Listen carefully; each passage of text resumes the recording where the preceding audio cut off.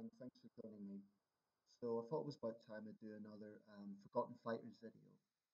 I've been doing a series of videos on boxers who I feel have been overlooked for one reason or another. Not necessarily boxers that I believe were great, or like all-time greats, but just fighters that I think deserve, for one reason or another, more recognition. Some of the guys that I featured are Harry Wills, Young Stribling, and Len Wickwer. Now, in my last video, I spoke about, I can't remember if it was the last, but I got feedback on the video about Len Wickwer, who was arguably the most prolific boxer ever, having the most active boxer ever, having had well over 470 fights. Um, so today I'm going to talk about a guy called Nipper Pat Daly, and this was actually suggested to me by my new phone. Okay, I assume the guy doesn't want to use a real username, but that's fine. He watched my video and he suggested I talk about Nipper Pat Daly. Actually, as it so turns out, there's a piece on Nipper Pat Daly in Boxing Monthly in the August 2018 edition. Just show you here. So if you subscribe to Boxing Monthly, the article is entitled "Fact is Stranger Than Fiction." I don't have access to BoxRec at the minute, so the record that I'm going to state is going to be a little bit, it, whether it's reliable or not, I don't know.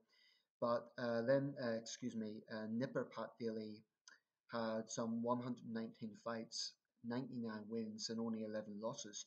Now, the thing that stands out about Nipper Pat Daly, that word Nipper is perhaps a nickname because he was basically a child.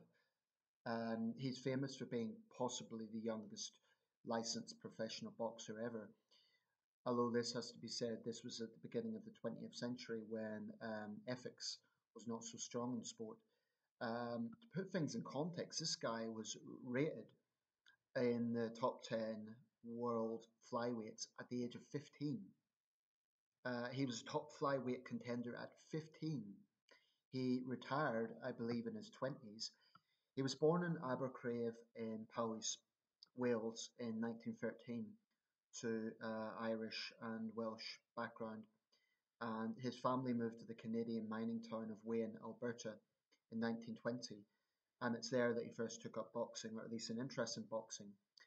Back in Britain, he persuaded his father to allow him to get into the fight game, and he began in a gym in the Marylebone Road in London by one professor, so-called Andrew Newton.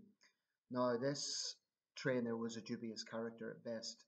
Um, I suppose a bit like a lesser known Don King, well, trainer as opposed to promoter. But many critics said that it was basically exploitation. There's no question about it. This young guy had real talent, but he was fighting growing men at a time when he was still in his early teens. Very, very dubious. But he fought flyweight, bantamweight, featherweight, lightweight, welterweight. He died at 75 in 1988.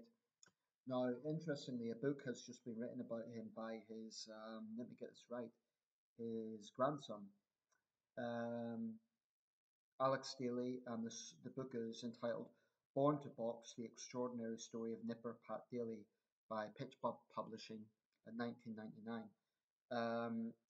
His life story, like many fighters, could be seen as less than glamorous, but interesting. Um, I understand he took up boxing in 1921 and he retired in his 20s, I believe in 1927. But like I said, I don't have access to BoxRec at the moment. I'll try and find out from the Wikipedia article. He stayed in touch with the sport after retiring. He died in Hastings, East Sussex, like I say, in 1988. But what's interesting about Nipper Pat Daly is the fact he was so young when he was a top flyweight contender. I mean, that's incredible. I don't know if he ever won a world title, but he was certainly a phenomenon. And he made appearances at the Covent Garden Sporting Club and the Premier Land in Whitechapel, which was two of London's major sporting venues. But among those who were critical not of Nipper Pat Daly, but of the training techniques and the fact that so much pressure was being put on a teenager was none other than the great Jimmy Wilde. And apparently, when Jimmy Wilde raised his concerns, presumably along ethical lines, the so called professor told him to mind his own bloody business. So he comes across as a rather dubious character, this professor. But anyway, that's Nipper Pat Daly. The conditions that he trained in were described as Dickensian, so that really says something. I don't think it would be legal today, put it that way. Nevertheless, he was a very talented young fighter, and I think he has to certainly rank as one of Britain's greatest flyweights. I don't think he ever won a world title, but definitely, definitely a fighter worth mentioning. Nipper Pat Daly. Thanks for watching.